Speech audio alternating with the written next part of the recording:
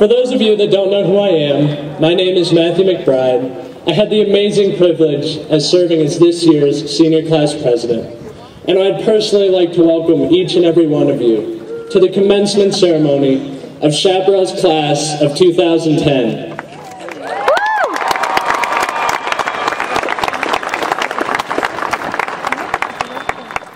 Four years ago, we walked in the doors of Chaparral. For many of us, it was our first time. We came in curious, anxious, and excited for what Chaparral had for us. We met new people we'll remember for the rest of our lives. Overcame new challenges, like passing the class we never thought we would. And trying things we wouldn't have otherwise dared to in our adolescence, like dressing up for those crazy days of homecoming. Yet somewhere in the back of our minds, there was always this idea of graduation.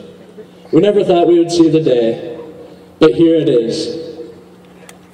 We are still curious, and we are still anxious, and sometimes even a little excited, but now it is for the future.